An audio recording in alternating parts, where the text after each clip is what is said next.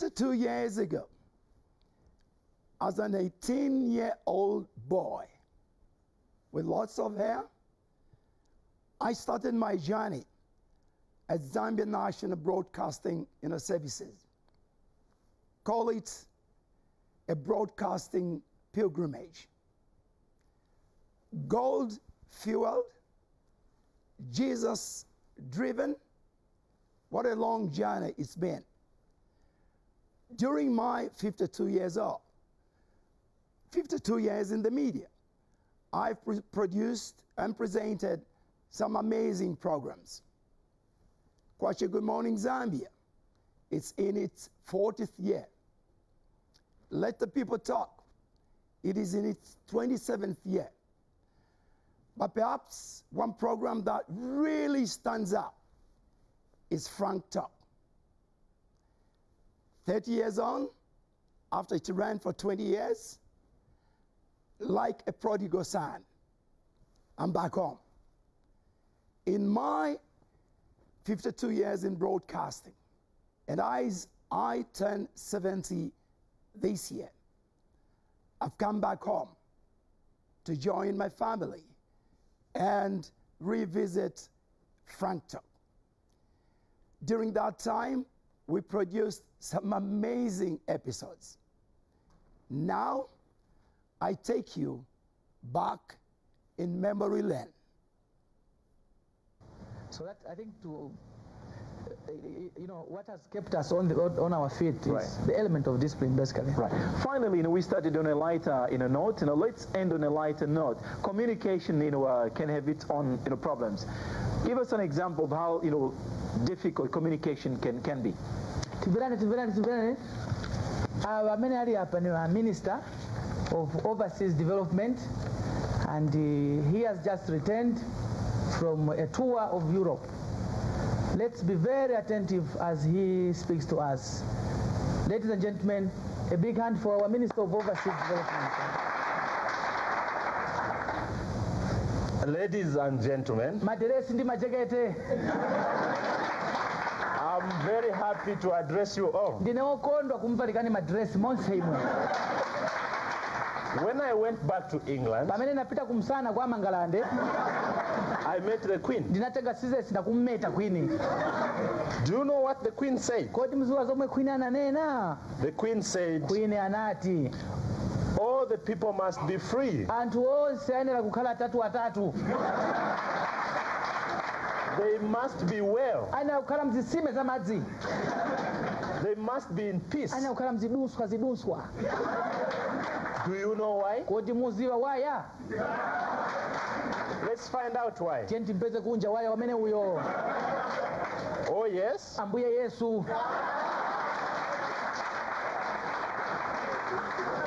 After that,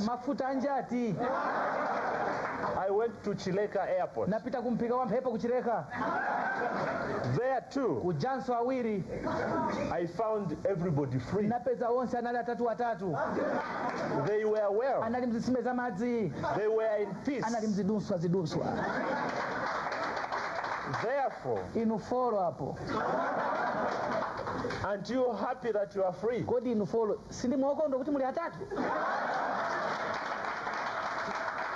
Much later, I spoke to my son. By the way, this was on the phone. Where I'm standing here, I can look at all of you.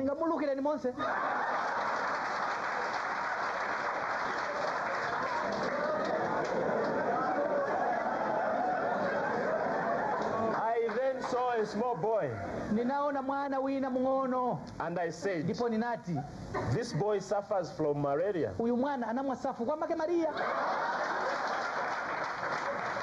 But in my case, I'm not a fool. I'm fit. Very, very fit. To you all I say, congratulations. Well, chitsime since time is running out, chifukwa nthawi kuthamangira panja as a matter of policy, kulingana na mata wa polisi let's put up the meeting. msonkhano tiuke pamwamba. Goodbye.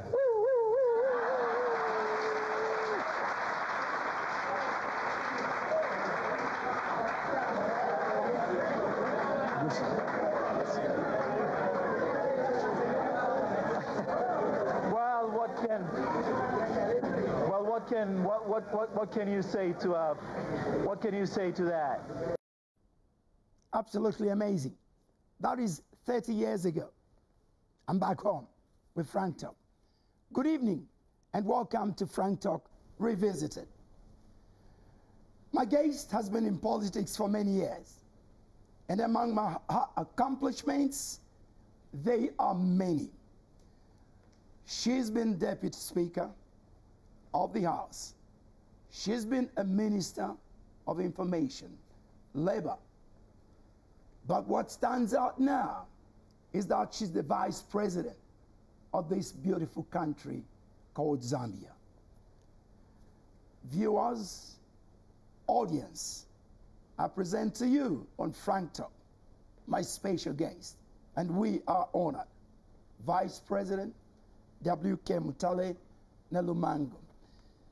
Good evening, Mom, and welcome. Thank you very much. Good evening, Frank, on Frank Talk. You look good, Mom. Oh, thank you. Your job is so strenuous. Where do you get this energy from, to ensure that you still look good? Wow.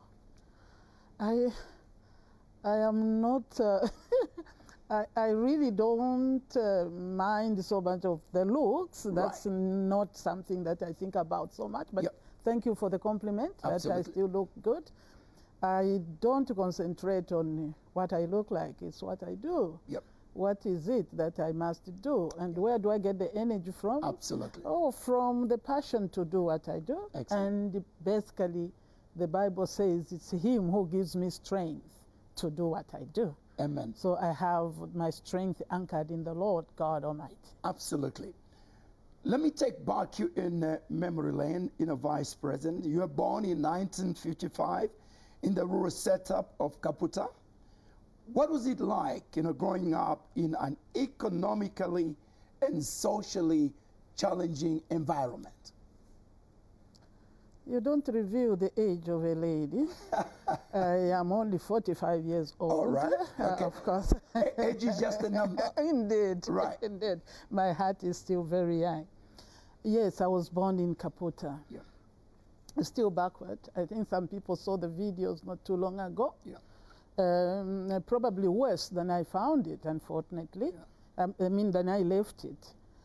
But it is difficult to say what it felt like. Yeah. Because that is all I knew. Yeah. And it was good to be in that village. Mm-hmm. I enjoyed almost every moment of my life because I knew nothing better. That is something that, Frank, you should understand. You only miss that which you know. Yeah. And all I knew was my village. Right. And therefore it gave me everything. It doesn't mean that every moment was good for me, because even in that poor, you have called economically challenged, Right. which is true, extremely economically challenged up to now and worse, like I've said, there were still degrees of economic challenge. Right. And I think I was among the poor. I was the poor. Yeah. So you are looking at an environment where there is poverty. And even there are some so-called rich and some so-called poor. And I was the poor of that poor community. Right. So there were those moments. And why did I feel so poor? Maybe from a very young age to about 6, which I remember very little, but I still have some memory of my father. It wasn't so rough. I remember him fondly. Yeah. But then he left at that moment. He died. So you see there is that also economic issues setting up in the home. And therefore I was an half orphan in a poor community. Absolutely. If I tell you some things I did growing up, you would probably think, is this true? Yeah. But we survived with my mother, And it was a good life, because Absolutely. that's all we knew. We've got something in common, Vice President. You know, my dad died when I was young, just 9 years old, and I come from a Christian, country, a Christian family. Having said that, I was still very annoyed with God that He took away my father at such an early age. He did the same to you. Were you angry? What was your reaction when you lost your father? Yeah, because I was about 6, and there isn't much formation of anger in me. There was no anger. I would feel lonely sometimes when I didn't have what my friends had. Their father, and you know a father is a provider. So there were moments, it's a fishing, village, and hunting. That was the things that were going on. When colleagues would eat meat, and for us to have that meat and fish, we had to really struggle with my mother to be able to buy from within the village. I can't go through it. Sometimes it's now that I know better. But even those moments, because I saw my mother cry when she couldn't provide for us. What did you derive from your mom? The strength of character, the focus. I love my mother. She's long gone. She's been gone over 30 years too. But that was a woman to emulate. She knew what she wanted. She would not be intimidated in her own way. As a younger person, she wasn't not even a Christian, I must say, for my mother. Not the Christianity I know today. Yes, she went to church. But over time, when I had already grown and left for secondary school, she got born again. And I saw a difference. But even in that state, without being a Christian, she was very strong. Absolutely. Oh, she used to drink a bit, and no man should play around with my mother. She would tell the men, get off from here, itoloshi, or whatever. She would really put them off. She had no time to be bullied. And I liked that. Of course, sometimes I would say, Mom, but she gave me the strength. And I would stand up against anybody, even at my age. The poverty in that area meant that some young girls became pregnant at a very early age. They went through social challenges. But in that community, you came out strong, you excelled, and you finished your secondary school at Kasama Girls School with very, very good grades. What was your driving force? Probably my mother herself was so strong. I can't talk of pregnancies in my village. I think I would be exaggerating. They were not common. But there were early marriages. Those were very common. So people married very early. Maybe there was no time to even get pregnant because they were pregnanted in their homes anyway, at age 15 or things like that. Because by the time I was leaving, people were already getting married, people of my age, by the time I was going to secondary school. So I can't remember any of my friends getting pregnant outside marriage. They all got pregnant after marriage. But my mother, in her poverty, there is something I remember. She had an argument with one of the people she trusted. I will not mention this because this person is one. And if I say exactly, then everybody knows who I'm talking about. She looked to this person for support to look after us. And that person said, look, these are girls. They'll just get married. What are you worried about? Their school and things. My mother cried like a funeral. She said, they will not get married. Apparently, my mother, old as she was, in her time, my grandfather was the chief of my tribe. And she was sent to school to start off to go to school to go to standard 3. And because, the chief had other children that he had sent to school. When my mother started off, I learned my grandmother cried so much that my mother had to be brought back before she arrived in Imbereshi. And because probably of that, she built this issue. She was probably angry that she didn't go to school. And maybe that's why she insisted that we would do what we wanted. Yeah. She was not going to force any of us to get married.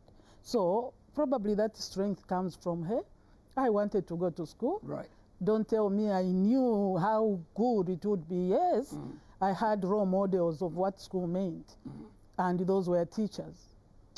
They were teachers. Those are the only ones who lived differently, because they had, houses, at my school, and they looked different. So I wanted to go to school. Excellent. And enjoy what I saw they were enjoying. As a rider to that vice president, you chose to be a teacher. You went on to learn, to train and learn English, history. To be a teacher is one of the most thankless, professions. You could have done something else. Why did you pick on this career? How much did I know to start with? Yeah. But I'll tell you, teaching was not my first choice. I wanted to be a nurse. A nurse? I wanted to be a nurse.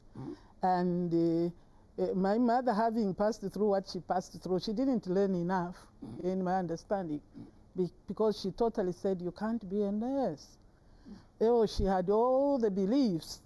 You can't be a nurse, you would need medicine, you run mad if you don't, whatever. And even though I had all the papers to go to any of the schools that trained registered nurses, because my mother insisted and said, by the time you finish, I'll be dead, because I know you run mad.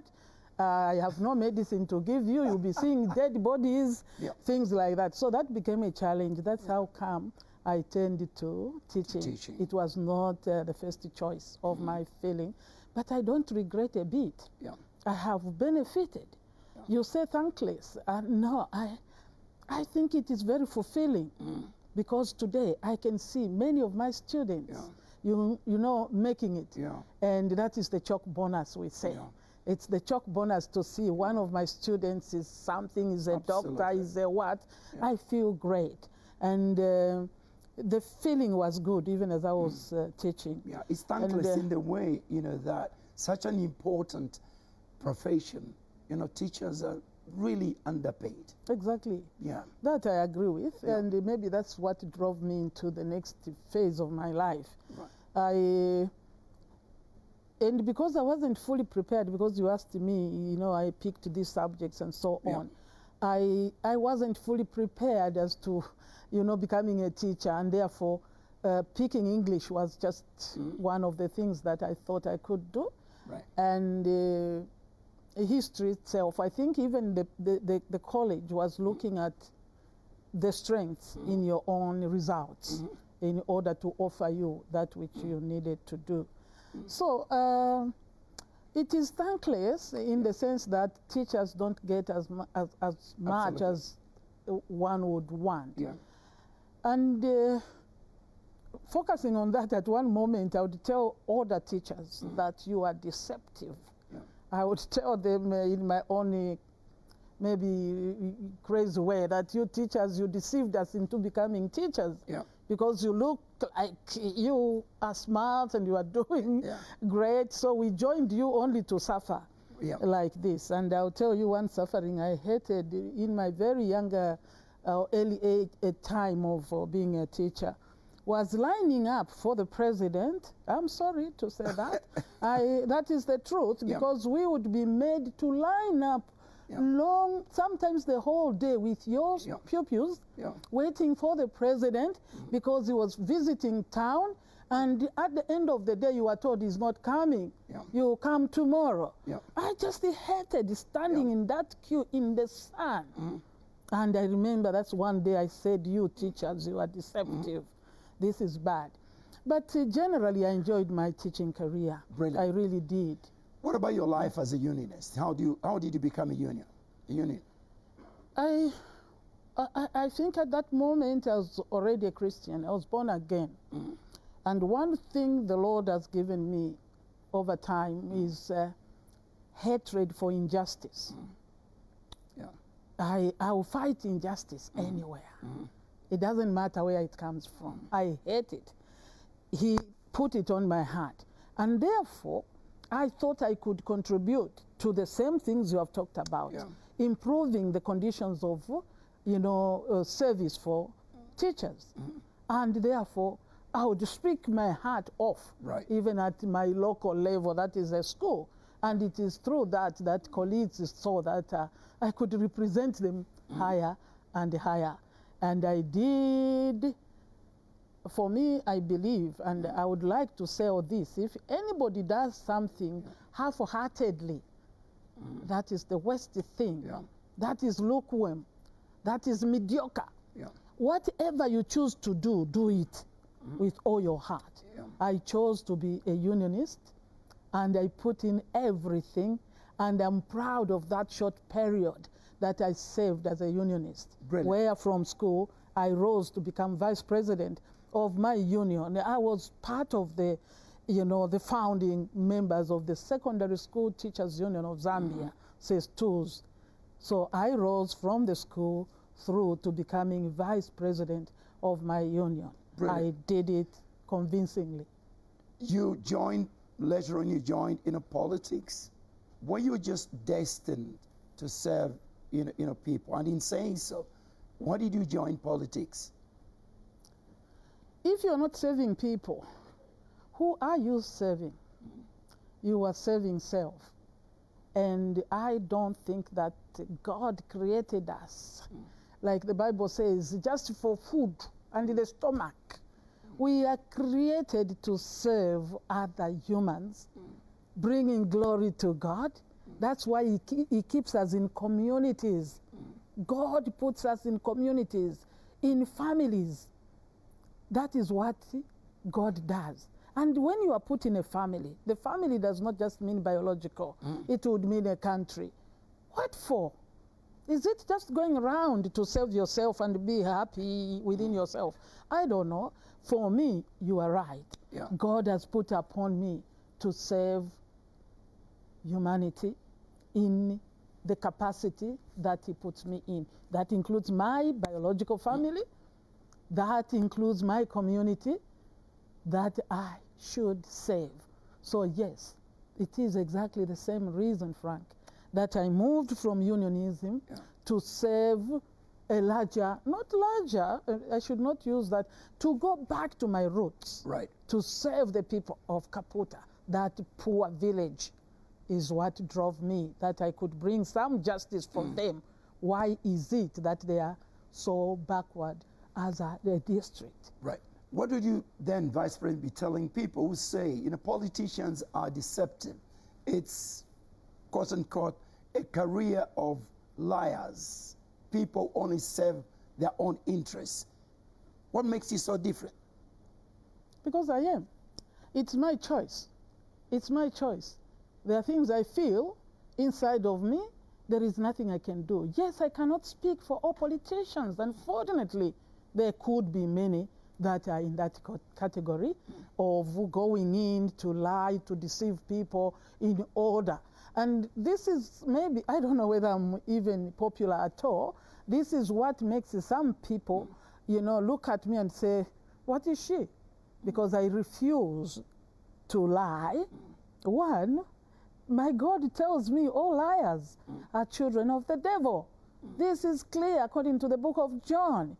When he says you are liars because you are like your father, the devil, who is a liar right from the beginning. So when you lie, you are just being yourself. So it starts from there. If you are a child of God, it doesn't matter where you are serving. And this, I'll argue with any colleague who is a politician to tell me to lie because I must convince people. I will convince people with what I believe is the truth. I could be wrong. You differentiate the truth.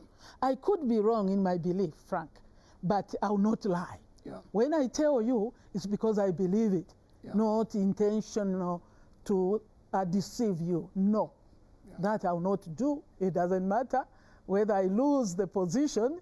I am ready to move on because God will use me in any other position as long as he keeps me alive. Talk about positions, Vice President, you have served many portfolios, Minister of Labor, Minister of Information, the first female deputy, speaker.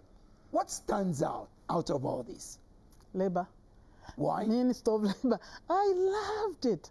I still am learning about being vice president, Frank. So I can't assess how much, you know, labor, Ministry of Labor in all these that I've done was more real to me. I was dealing with real issues that affect the livelihoods of people. So when I'm talking about conditions of service, you know, as a minister, I'm listening to that. It is not imaginary. It is real. I can see the people going through this. So it made me understand the fact that in labor, there is an employer and an employee. And it gave me an opportunity to understand both worlds. And therefore, when misunderstandings come, if I'm speaking to people that are the laborers, you know, laborer shouldn't mean pick and shovel, but that also is labor. Labor is anything that a person does and brings in something for living. I am able to tell the laborer that you have a duty here, because that's where it all starts from. You want your company to succeed, work hard. Because what I discovered was a lot of people will say, this company, we are not paid well, we are not looked after. And you tell them why.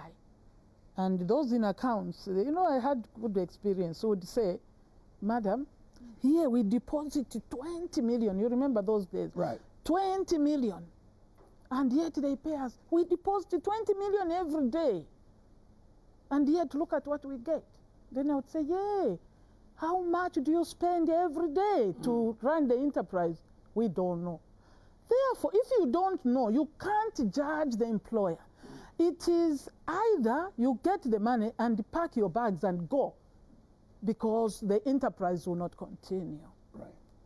And for the person who is the employer, must remember that you must look after your people within the capacity that you have.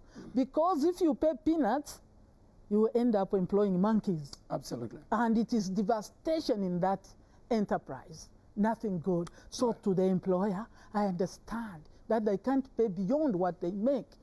But we all need a job. That little thing we are getting is better than nothing. Absolutely. But let's grow the enterprise together. The worker must feel a sense of, you know, belonging. Right. And then work together, improve, get the conditions better. So I loved it. Right. 2011, you know, when MMD lost, you know, power, fast forward, you took a break from politics.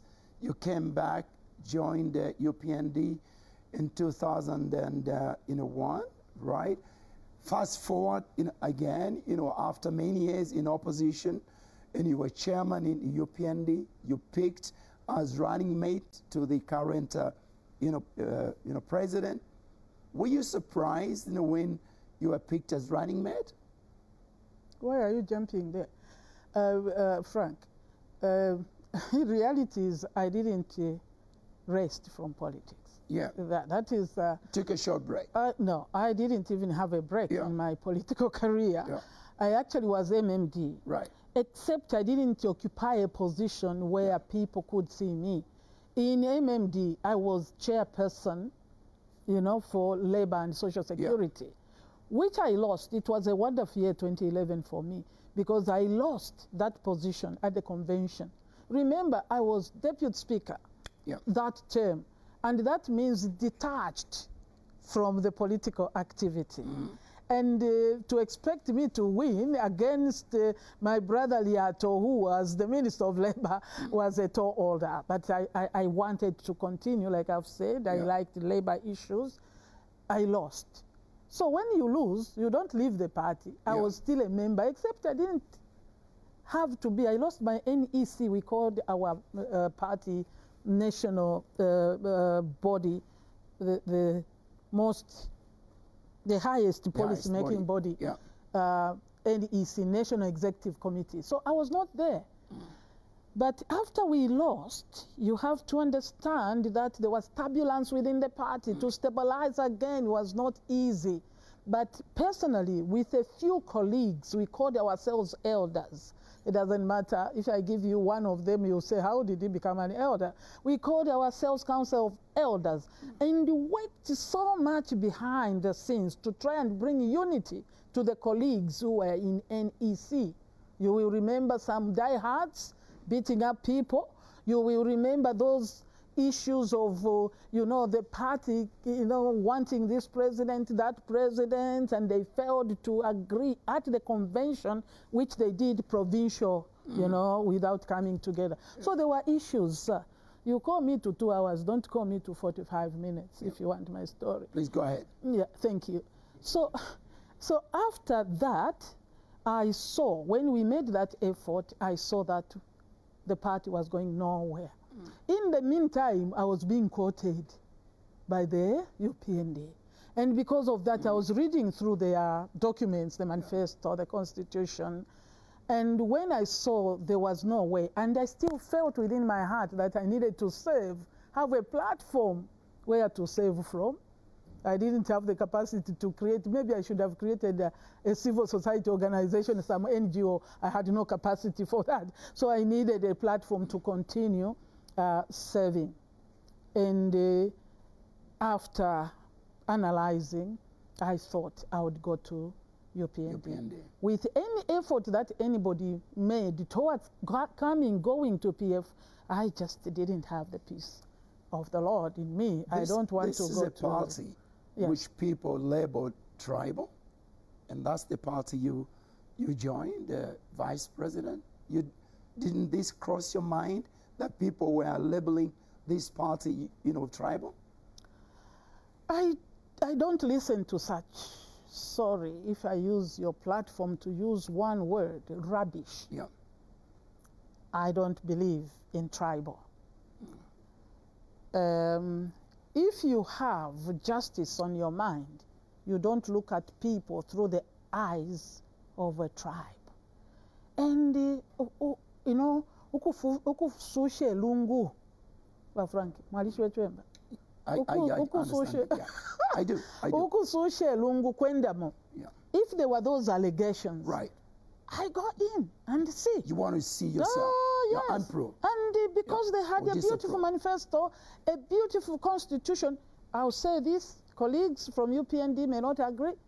There was very little difference between UPND and MMD. Yeah. And therefore I was home. Right. You don't hear me, calling MMD names. And I sit there, my colleagues are seeing what they saw in MMD, which I was part of. Sometimes I say, can you make comparison, particularly with the outgoing? I remember one time saying, now you see how PF is ruling. What are you still saying about us as MMD? I remember one man, is now late, in our office, who said, it's like comparing apples to lemons. Because they had come to realize that MMD was not that bad. Yeah. So I didn't move from MMD. I can't lie again to the people that because MMD was so bad. No. I moved because I saw they were failing, leadership was failing to come together and, galvanize the support that we needed. And that's why I saw hope in the UPND. And I went in and I have interacted with them. It was the vehicle for my saving because it aligned with my feeling for the people. Isn't it challenging? Particularly to strengthen the institutions of governance. I'm still here saying we must work on that. Brilliant. It's obviously very challenging for a woman to operate in a male-dominated environment. How do you respond to this? And that's my weakness. I have started to learn that what I think and feel is extremely negative. Because I was listening to one program and it convinced me not too long ago. That program was talking about racism. And he said, this person said, how do you feel about racism? This person said, I don't see race. But that in itself, according to this program I was listening to, is negative. If you don't see race, then you can't resolve the matter. So I learned, I have to start feeling man and woman. I have to learn to tell the difference between you and me. because I hardly see it. You can all be many here, I don't care. Right. But I have to learn, and this makes me weak when it comes to the women folk. I am aware of the challenges, but to continuously see myself as a woman has been a challenge to me. I can play with boys. Brilliant. Like you, of course, not like that. Yeah. I can be with you, you are just another person. Brilliant, Vice President. I love that. Fast forward 2021, you're picked as running mate to President Hakainde Hichilema. Obviously, there were a lot of people jostling to be running mate. You're picked as female running mate. Your reaction? When I was picked #1 as vice president for the party, I made a statement. Some people, it was not prepared. I didn't know that day that would happen. But because it is just in me, I don't see position for benefit. I see position for responsibility. It leaves me nervous, and people must know that I get very nervous because I want to perform. And when I think I may fail, it is terrible. I need encouragement. So for me, I see responsibility. And immediately I am appointed. I was appointed to be running mate. I am saying, Lord, how? Why? Will I do it? What will I do? I was literally, shaking. It was not something that maybe people would say, yeah, I had many reasons, including the money issues for campaign. But how? How, Lord God Almighty? How am I going to do this? The campaign itself, what value am I going to add to Hakainde in the campaign? This is the truth of myself. And then, Vice President, oh my God, what will I be doing in there? But I had to continue daily with God's support. And God came through for me. Believe you me, I don't want to give you the detail. You win the elections against all odds. Oh, yeah. Were you expecting it? In politics, unless you have a revelation from God, humanly, you should never sit there and say, I'm very confident. But I was convinced that we needed to come in. God had been encouraging me that we should go in. But if we didn't win, and not winning by manipulation, if we truly failed, I would have been at peace. But for me, I started seeing human signs, and losing was going to be more shocking to me than winning. So, yes, maybe where you are sitting, Frank, you saw there was not opportunity, there was room for losing for UPND. For me, losing was going to be more shocking. I knew the environment was rough. I knew there were probably manipulations. Remember, I came from a ruling party before, so I've been in the ruling party. And sometimes I speak like what? There are certain things that happen when you are in opposition that are more of not true. Because I know we are in power. People, when we come to 2026, we are going to win because we are doing great things. But colleagues will start saying this, that, this. But there is also reality sometimes, including manipulation. When you don't have the space to campaign, then you are squeezed. But people had made up their mind. If we had lost, I was going to be more shocked. Before we take a break, before the audience asks you your questions, your first day at the office as vice president, what was your first day like in the office? The first day is inauguration, and I was shaking all over the place. Really? Oh, yeah. You were nervous? Extremely. To sign that thing, I think the judge had to hold... A young girl from Kaputa? This villager. This villager is now vice president? And remember, there is still my village in me. Okay. A beautiful village in you. Oh, praise God. But the point is, I was all over. If colleagues think I was all over, thank God for that judge, or is it registrar, who had to hold literally for me to read. Yeah. I think my signature must have come out something new. What was going through your mind? I just get nervous because there are so many people and they're expecting so much from me. Am I going to deliver? So I went in with a clear mind of our manifesto. If you are talking of the actual work, it is clear in my mind.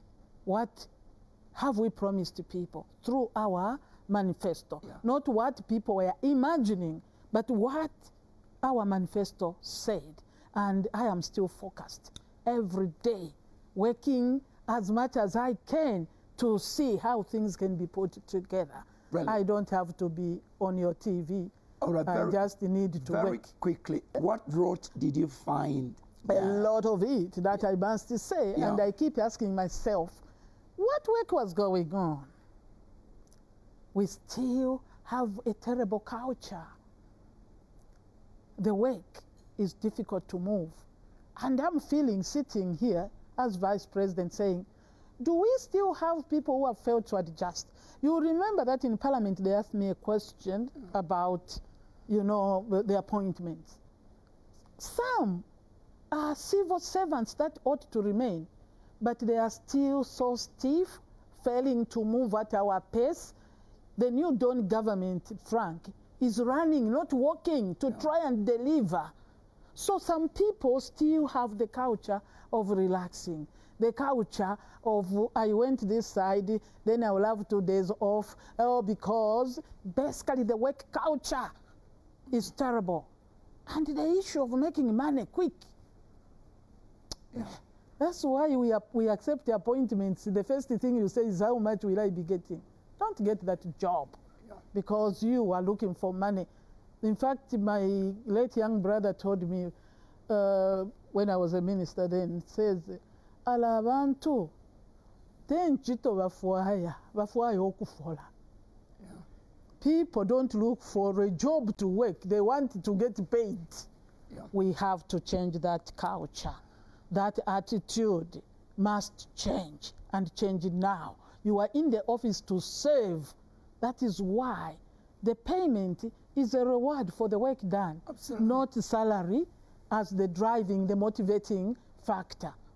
And we need to do a lot. A lot of things went on. When we talk corruption, Frank, this is not unreal. You go to the roads under local government, because I have directly under me issues of DMMU, where you make it a marketplace. Now I come to understand DMMU.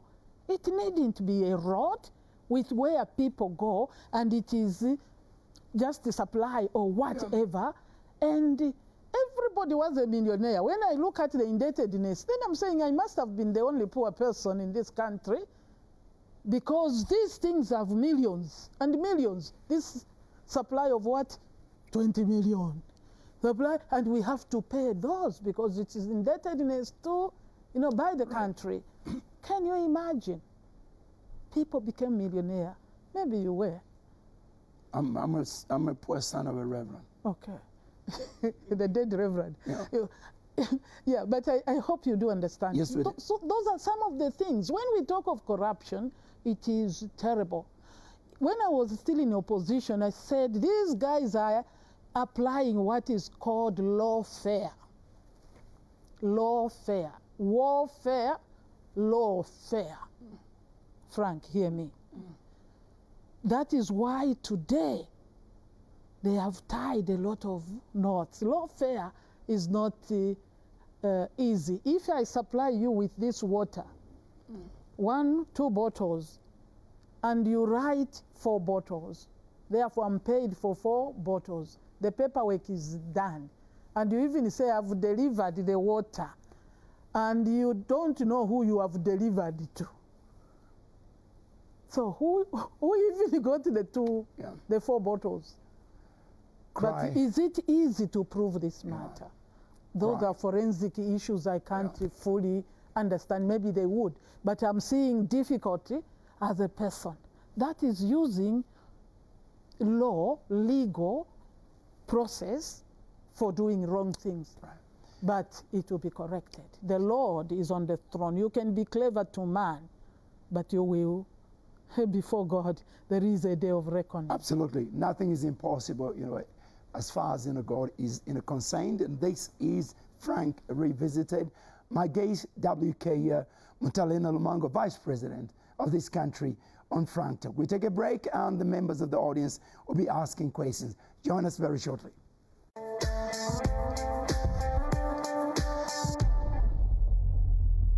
Please identify yourself. Your Honor, the Republican Please speak up, we can't hear. Vice President. My name is Elias Gabriel Banda, UNZASU President.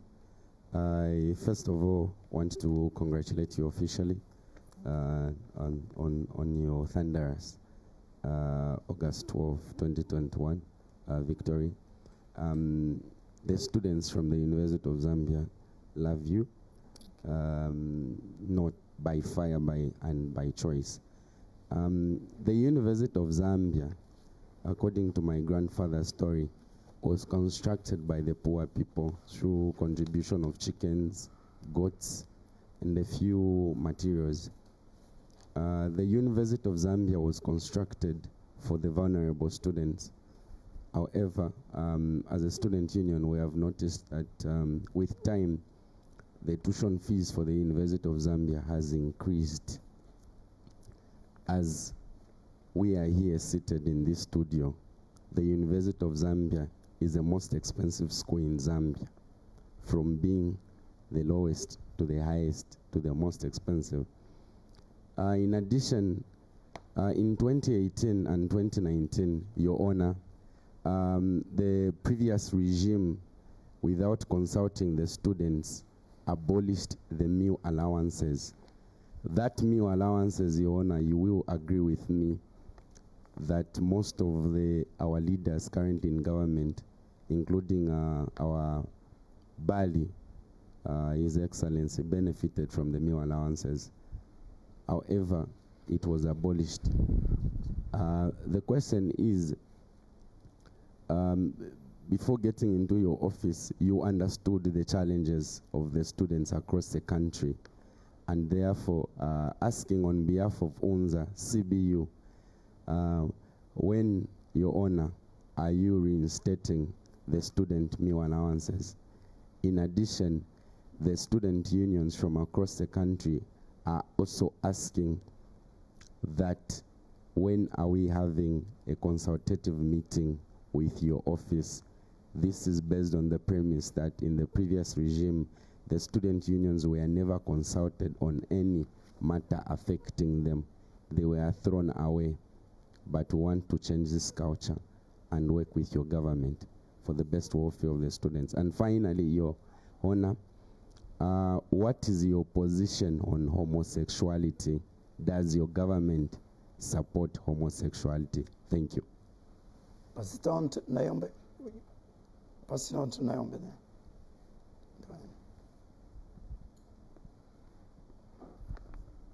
Good evening, Madam Vice President. Good evening. My name is Naombe Muliunda. I am coming from a non-governmental organization called Girl Kicks. Girl? Girl Kicks. So we are using karate to educate the girl child. And I know earlier you spoke of you not seeing gender as taking up space, and you were just seeing human beings and not man and woman. So we're taking up this space, which is also predominantly male. Now, with the coming of the new government, the new Dawn government, and the free education policy, are you aware that there's still a number of people who cannot afford basic necessities as books and uniforms to take their children to school? So yes, we have free education, but the parents don't have the capacity to take the kids to school for lack of basic necessities. Next. Michael. Thank you very much. Your Honor, the Vice President, you rightly said that you are an honest person, which gives us comfort. My question is on the degazation of Forest 27. First of all, are you a proprietor of land in Forest 27? And secondly, do you think degazetting the forest was done in the interest of the public? We saw Honorable Nkombo in Parliament while still in opposition when he rightly said that Forest 27 would revert back to a reserve forest. Do we see that happening? Because that was a huge campaign promise, Vice President. Thank you. Fourth question. At the back. Thank you so much, Your Honor, Vice President. My question encompasses on, since the New Dawn government made mention that the economical liberators, and looking at the positive response according to the inflation rate from 24.2 to 10.2%. But inflation. Okay. Inflation rate. So now we look at the Zambian population. It is encompasses of a lot of young youths, but yet they're unemployed. And looking at the living standards have gone high. So what is it pertaining to the drop into the inflation rate, but yet the standards of living, they are still high? That is my question. Thank you. Vice President, can you take up those 4 questions? Yes, thank you. I'll start from the last one. Right. Who says we called ourselves economically liberators, and I believe that we are. I am so convinced, colleagues, I'm so convinced, Zambians, I'm so convinced, Frank, that Zambia will truly be economically free, not too long. What we need is to work together, to be united and agreed. I listen to people speaking about policies and sometimes calling us, by calling the president names of being a person selling or giving up to the capitalists and things like that, as just political rhetoric, because we should be looking on the ground. This is the president that wants to bring real wealth to the Zambian people. This is why, if you look at our policies, we have talked of partnerships, not just the public, private, but at individual levels. And this is one government which is saying, own something, including land. Own land. That land is an asset that you could partner with somebody with money. But we are still selling land. I'm talking to the Zambians. Still selling land. I think it is the most painful if you have land with title to sell it. That must be under very serious stress. That is how we want Zambians to be prepared. We want Zambians to own small mines with artisan licenses. This is why you see us doing audit. Who owns what? Because 10 people in this country, with the selfishness we have gone through, maybe exaggerating, maybe I can say 2,000 people could be the ones owning all the mines, and we are sitting.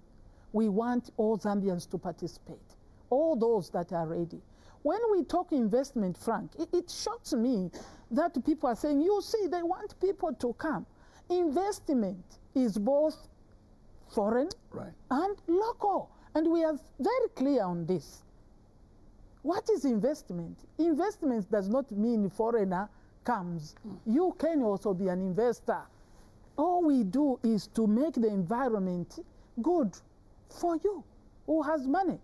If you don't, you can partner with somebody and become also part of that investment. We are opening up the economy to ensure that the Zambians participate at the very micro level. If I don't want to use the language which I use, at a very small level, at the community level. We want you to come out of your university, sir, without going to go and look for a job in an office. Because the environment is good, you can partner with your colleagues. Partner with your colleagues. That is why we have small and medium enterprise. ministry. That's why we are encouraging the CEC. We want you to go. You are the engineer. You are whatever. Come together, get money, start an enterprise. This is happening in other countries. Right. This is the way we are thinking. We want empowerment to the people, but you may not have capacity, particularly of finance, so you partner with somebody who comes. Please, hold on. That's why, Frank, we are decentralizing. Why should you sit back, colleagues, with the knowledge you have, when a 25 million kwacha comes in your constituents? Don't you think you can do a road there? We want money to be used right there, so that the very ordinary people with the skill that we also are focusing on, training people. I am on the economic liberator. When we say there should be training, people must be happy. For example, we had the EU Zambia, forum, where if you saw, we even have money to train in skills. We have money under ILO. We have money in the Ministry of Technology to bring training so that you are fully prepared to participate. It doesn't matter who you are. We want money to the people, because when you talk of decentralization, you are talking not only devolving power, but resources also to the people. Get their colleagues. This is your country, the only country where you can prosper with your head high, prosper and share with the people. The witchcraft mentality of getting rich, you say, I am rich, you only feel rich when somebody else is suffering. That is witchcraft. Right. You only feel rich. Frank, are you getting me? Yes, I am. Some people don't feel they are comfortable if another person is at the same level. They want to grab everything so that somebody is begging. And then when we are distributing money in the markets, then you say you are a good government. Right. No, that will not happen. We want hard work, because that is the money that is sustainable to yourself. You have worked for it. You will take care of it. You will continue to grow it. Not money that is dished out to you. It just kills people, right. Frank. Yeah. They go into all sorts of things. I don't want to go there. Yes. That's why I said I need 2 hours. The inflation rate is going down. You are saying, sorry, you said living standard high. I think it is low. Basically, I think that's what you meant, my son, that the living standards are not as high as it should be. Yes, inflation going down is an indicator of an improving economy, but it takes time. You know, there is mindset change, and we need that. I wish I had time to talk about that. Yes, we will see the effect. It doesn't come in a day. There are too many, issues at play when it comes to the standard of living, but it will surely start showing. And when it starts showing, I think we'll be happy. I want to meet people that are smiling on the streets, right, because they have their own resource. Degazetting Forest 27, I'll start by saying, no, sir, I don't have, not even when I was in government as a minister, did I get land, unfortunately, even straight from government. Whatever little piece of land we have, we bought from individuals who are titled. So, personally, you said, I don't know whether I'm honest, but I'm truthful, because you can choose to define words. No, I own no property, and I don't think it was done in good faith. Colleagues, you don't. Today, with all the issues to do with climate change to start with, which is affecting us so negatively and affecting the world. Why? And you will see that many people who are in Forest 27 have no concrete evidence, but you will find that these are people who have land elsewhere too. How selfish. How selfish. It was not done in the public interest. It is wrong. It was wrong to degazette that part. And like I said, there is law, but law was made by man. We are still struggling. how do we handle this? If Zambians understood that there is no malice in what we are doing, we should bring down this. Absolutely. And allow the law, the right law. This was wrong, sir. And I'm passionate about that. I don't care who is there. They may be my relatives, but you were wrong to do that, right, what you did. The other one is the gender taking up the space. And basically, thank you for doing that. I do understand the challenges of the female gender, the woman. I do understand, because the issue is that I'm also a woman. So there are things that no matter how much I feel a man, except I say I don't have to look at a man like a man is any better. The brain is the same, man. Colleagues, women, we are the same. They are just male. We are female, but we are both men. They are male. Frank is a male. Yeah. I am a female, but we are both human beings. Great. Yeah. But I do understand the basic needs. There are some needs we even fail to talk about. I read a story, you know, in one of, somebody said those things and I just broke in my heart. You are talking of the basic necessities. Somebody said, you are bringing, that was in Luapula, that the girls, and there was a picture on your social media, whether it was created or not, but I read it, that you are giving us pads. Pads is not a taboo. Let us talk about it, because this is real. It's a physical thing. It happens. But we don't even have pants.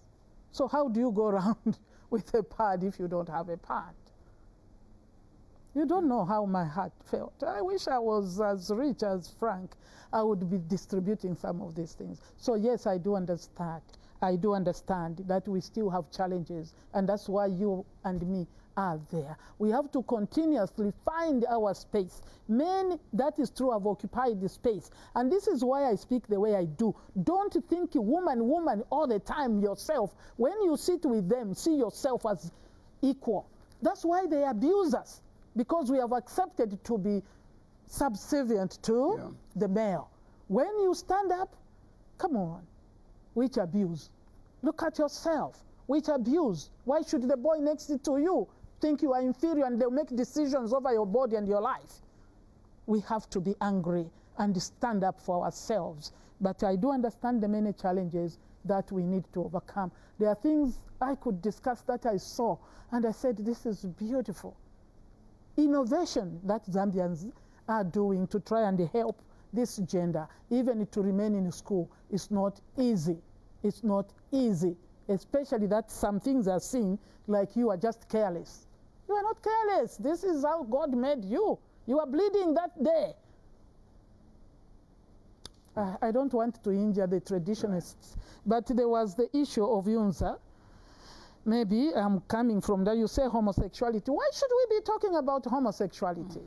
I think that whoever talks homosexuality, relating it to New Dawn or to UPND, is political malice. Please get it from me. Because at no moment have we ever said in opposition or in government, I am surprised that even when it comes through the highest house of this land in parliament, and I am speaking on behalf of government, you remember when the president was in New York, it came there that he has gone to sign whatever. And I stood there to say, far from it. We are Christians too.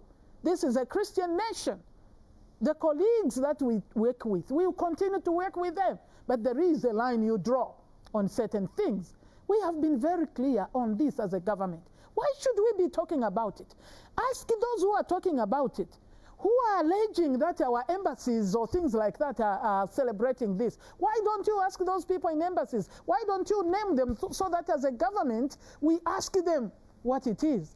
But that is political malice. We are a Christian nation. Hakainde himself is a Christian. Wow, at least I know he is. God is the judge. Frank, I am a Christian, born again, filled with the Holy Ghost, and I run every day with the fear of God. That's what I want. I make mistakes. Don't think I'm saying I'm a saint. Excellent, Vice President. We'll take the last 4 questions. No, I haven't even talked about university. You'll come back to that. Okay. We take the last 4 questions. My name is Victor Nyambe, Unzasu Prime Minister. My question pertains to one of the campaign manifestos that we saw from our current government, which pertains the education sector. In terms of the loans, we saw that we were promised, and this is what motivated most of the students to turn out in numbers, that there will be a cancellation of student loans. And basically my question is trying to find out when this will be in effect, if at all this is possible. Secondly, just one question, please. Can we have another? Okay, thank you. Thank you so much for the opportunity. I'm a 4th-year student at UNZA doing economics, and also the founder of GYI and Street Economics, and currently serving as the Secretary General for UNZA HASA. I have a question. So what measures has the government put in place in order to ensure value addition on exported goods such as copper in order to increase the export value? On top of that, what measures has Zambia taken in order to boost intra-Africa trade? I had some comments on what the Vice President had said concerning SMEs and empowering young people, being interested in that as a student, in terms of how we can use SMEs and connect them to students and see to it that we can promote entrepreneurship. I would like to find out, because as students and myself, I have some ideas on, given an opportunity, how we can decentralize the process of seeing to it that we empower students in being entrepreneurs, and not, because I feel that there's a little bit of centralization right now. Thank you. We're taking one final question. Thank you so much. Good evening, Your Honor, the Vice President, Mutale Nalumango. My name is Sidney Moshili, and my question is actually pertaining the statement of meal allowances, owing to the fact that the cost of living in public schools for the students is quite compromised, or it's very high, so to say. So now, my question is, what is your current stance on the issue of reinstating meal allowances? Away from academics, allow me also to ask on the concern of the Public Order Act. We have a lot of concerns in the public domain concerning the issue of amending or reviewing the Public Order Act, which is actually has brought a lot of tense, or maybe has a lot of issues in the public. So my question is it true that there are some concerns or actually issues of amending or reviewing the Public Order Act? If the concern is true, what is the reason, or what is the main essence of actually reviewing or amending the Public Order Act? Or maybe I can ask, what are the lacunas that you have seen on this actually clause that you want actually to look at and amend, so to say? The lady here. Can we wind up with the lady here? Yeah. Please, quickly. Thank you very much, Madam Vice President. My name is Mlenga Kambo, the Unzasu Minister of Guidance and Religious Affairs. So the question I have is, what is the government doing to see to it that there is morality in universities and schools? Right. Vice President. Thank you. Morality. Morality, even the law says it's very difficult to follow morality. Morality is a matter, to me, it's a spiritual matter. Morality is a very personal matter. That's why, for me, I'm crazy sometimes when I'm thinking. There are things that even the law that is not needed. Because even when you start enacting, for example, an issue which is inhuman or unhuman, surely the regulation is within yourself. It's just like the homosexual issue we are talking about. It's a spiritual matter. And those that are Christians ought to pray. And I believe the other religions also ought to invoke their God, if he hears at all, to come through. So the moral issue comes right from our homes. It is a society matter. It is not by law. But the laws have stipulated behaviors that are unacceptable, even today. There is need for students, for young people to take responsibility on the things they do. The things that are happening are just beyond human. And if you talk to me as a man, a woman of God, probably a preacher, will say, oh, I see my Jesus getting near. Because you don't do certain things. And Jesus is coming soon in this world. And you tell me how this message has been altered. It is appointed unto man to die once, and after that judgment. So every day I live, I get nearer to my death and therefore judgment. You can take it that way. I hope I'm making some point here. You have to know that there is somebody who made you. Whether you believe in evolution, it has a limit. God should be the one we fear. Immorality is difficult to handle, even from a legal point. Because you do it. You do certain things even when people are not watching. But God alone sees all the time. Have you been seeing these young ladies almost no? Did you see a picture in the newspaper? That is sad. That's why I'm speaking like this. Yeah. That should not be allowed. Yeah. You should be human. What is it that you want to expose your body for? Surely you have gone beyond that. Absolutely. You should not be allowed. But the laws are there. The laws are there. When you go beyond a certain point, the law will take its course, because that will be, what do you call it, that kind of behavior that is indecent exposure. And you will be arrested. There is nothing like, I am a celebrity. In Zambia, we know where indecency starts from. Yeah. We would want to see you to be a celebrity with dignity. Absolutely. Yeah. Next question. So that is morality, lacuna in the Public Order Act. I hate to be this and that. I personally never saw really any wrong in Public Order Act. Don't say she's in power. I said this even when I was outside. The issue has been total misinterpretation and manipulation, and we will say misapplication of this law. And that is why it is important to tighten where people were misapplying, and we are bringing it out. We are looking at that. We will surely do that. You can tell me today who has been arrested since we came into power for what did they call it? Illegal assembly? Yes. Yeah. Yeah. Who has been arrested for meeting somewhere? We were being arrested even in a house. Me, in a house. I was told, no.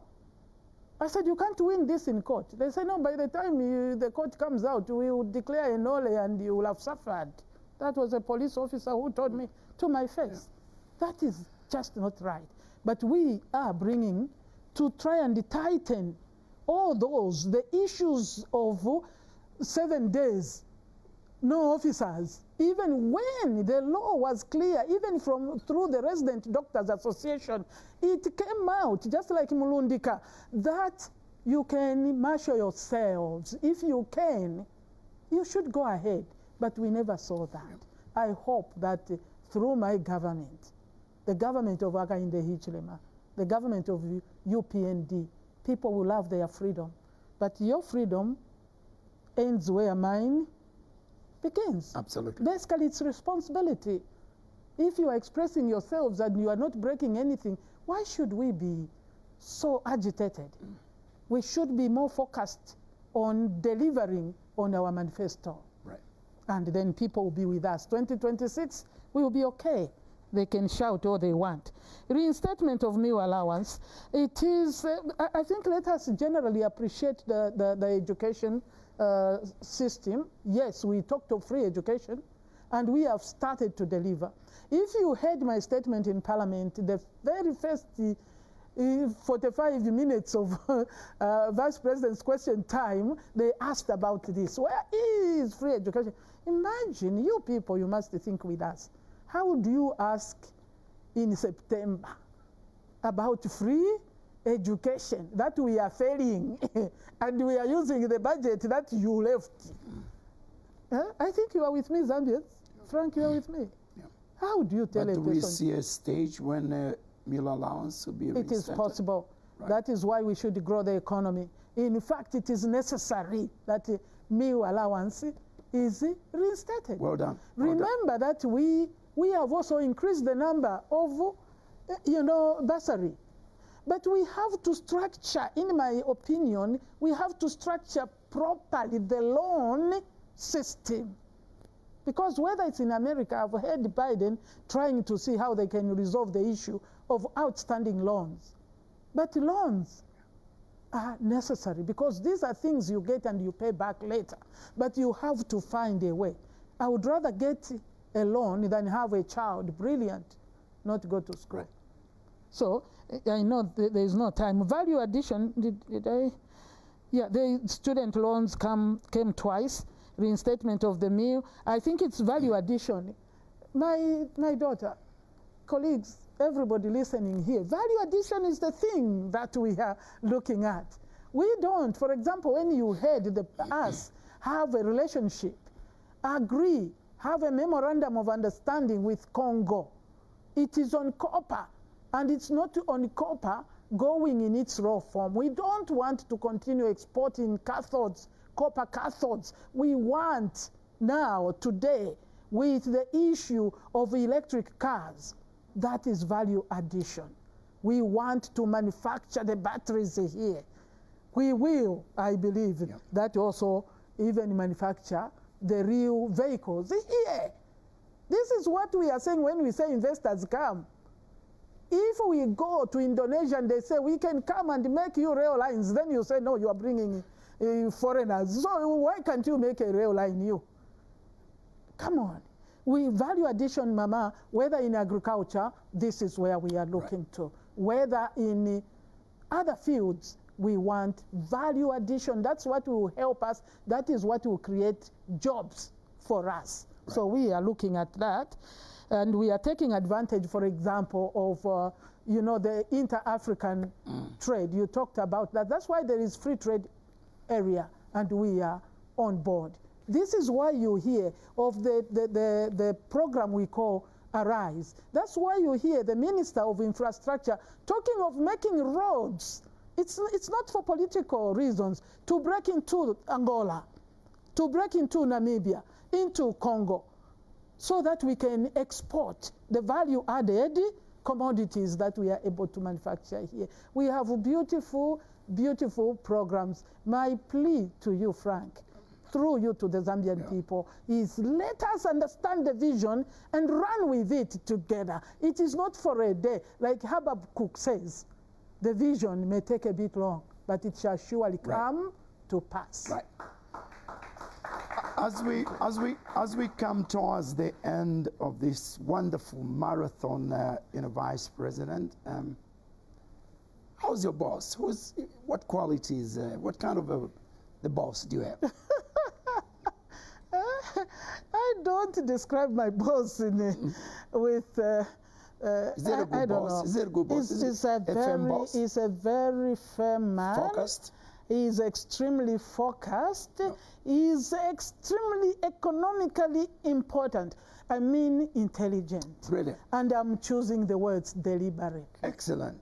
Vice President, in everything we do as a people, there are people behind us who give us the support.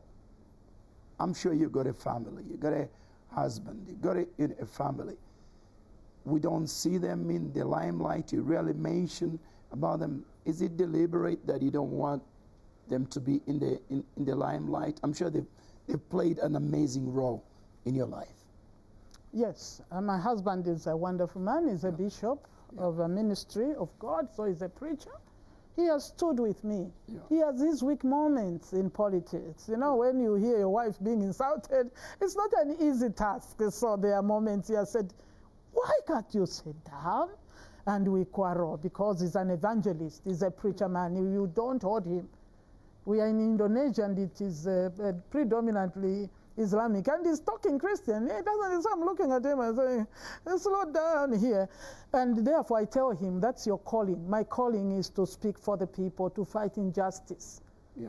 It is like fire in my bones, like Jeremiah said.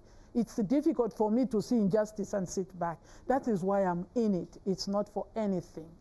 And for my children, they have been as supportive as anybody to me as a person. They encourage me. Of course, they have their moments of weakness about my career, but they have been there. They are lovely, lovely, lovely children, and I love them dearly. But for public domain, they have to find their own space. Absolutely. Nobody uses my name, and I want them every day. Right. As we end, Vice President, when we leave this studio, and you meet Jesus in flesh outside, what kind of discussions, very briefly, would you discuss with Jesus? Unless he asks me a question. All right. My song is...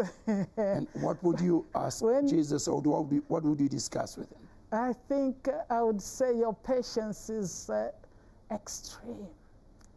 The power of forgiveness has brought me near you, Jesus. And today I'll sing a song of praise to you, Lord Jesus. Vice President, it's been a pleasure in hosting you on my first Revisit Frank Talk after 30 years. As I celebrate my 70th birthday on the 16th of June, as I wind down my 52-year career, I thank my Lord. I thank you for being on my show. Okay. Vice President, thank you so much. You have been a great man. Thank you. Thank you, Vice President. Thank you so much. This has been Frank Talk Revisited. My first guest, 30 years on, Vice President WK Mutale Nalumango. Like I keep on saying, do your very best, and God will do the rest. Good night to you all.